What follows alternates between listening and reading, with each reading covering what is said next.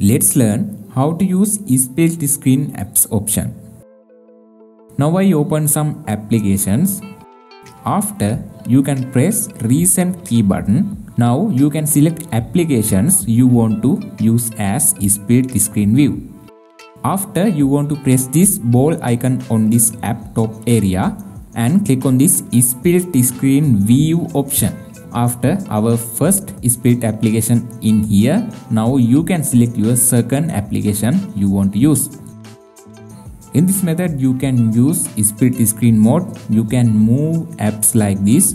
You can change the sizes and you can change the app position. In this method, you can use split screen mode. Now I will show you another method to activate this split screen mode. Go to mobile settings. Scroll down and go to advanced features option. Click on this multi-window option. In here, you can enable this set for split screen option. You can see a preview.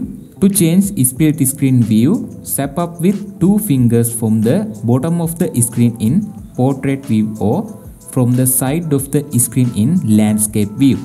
You can see a preview in here. In this method, we can enable split screen view. I don't like this method. I like our first method. It is very easy to enable split screen view.